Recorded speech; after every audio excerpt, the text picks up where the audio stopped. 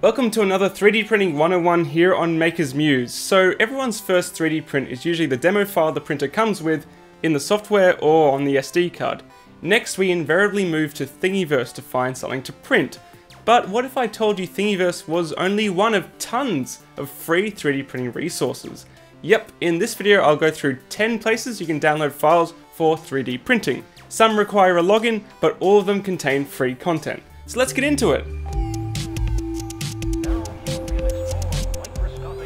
Number 1, well, Thingiverse, duh. Thingiverse is without a doubt the biggest repository of free online printable files. However, because of this, it's also bloated with terrible, unprintable files no one would ever want. This fact, combined with a fairly basic search engine, means that printing designs from Thingiverse can be a bit of a hit or miss affair. Even featured designs on Thingiverse can have mesh issues, and I highly recommend running any Thingiverse file through a file repair program like Netfab Basic to see if it needs fixing. A pro tip is to see if 1, the person who uploaded the file has actually printed it and took a photo, and 2, to see if anyone else has actually successfully printed it and similarly put up a photo. If not, if you're just looking at a raw mesh, then you're definitely rolling the dice in terms of if it's printable or not. My Mini Factory, my personal favorite at the moment. Think of My Mini Factory as Thingiverse curated. Their thing is 100% printable files, and so far I haven't been let down. There's some awesome content here, including the 3D scans from the Scan the World initiative, like this amazing Triceratops skull I printed in 3D Fuel Algae PLA. Oh, and a review of this stuff is coming really shortly. Be sure to subscribe so you don't miss it. I mean, it's freaking algae plastic. It's pretty crazy. Anyway, moving on. Pinshape. Similar to Thingiverse, but in my opinion the quality of uploads are a little bit better and less random. J-Wall from Print That Thing is the featured designer there at the moment, and if you haven't checked out his channel, you 100% need to. I mean, he designed armor for his cat, and he's a top bloke. By the way, both My Mini Factory and Pinshape run regular 3D design contests, so if you want to win some awesome 3D printing loot, be sure to check them out. Autodesk's 123D Gallery, perhaps overlooked by many. Autodesk's approach to 3D printing apps means they're free in return for uploading to a public gallery. Some of these files may need work to become printable, but it's definitely worth including in your search. You can find all manner of crazy things here, like, would you ever want to 3D print a zucchini? No?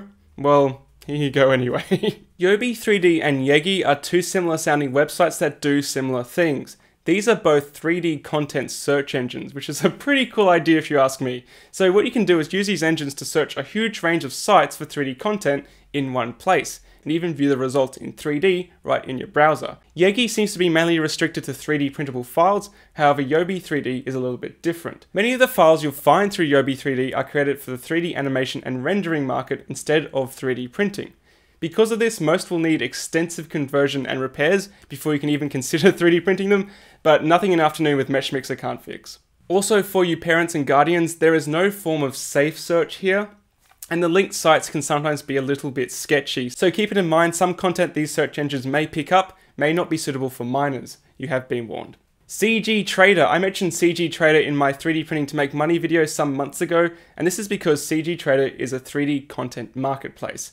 Much of the content is actually paid, and that's fair enough because it's a professional level site and it's used in industry. However, there's also plenty of free content, including a dedicated 3D printing category that's definitely worth checking out.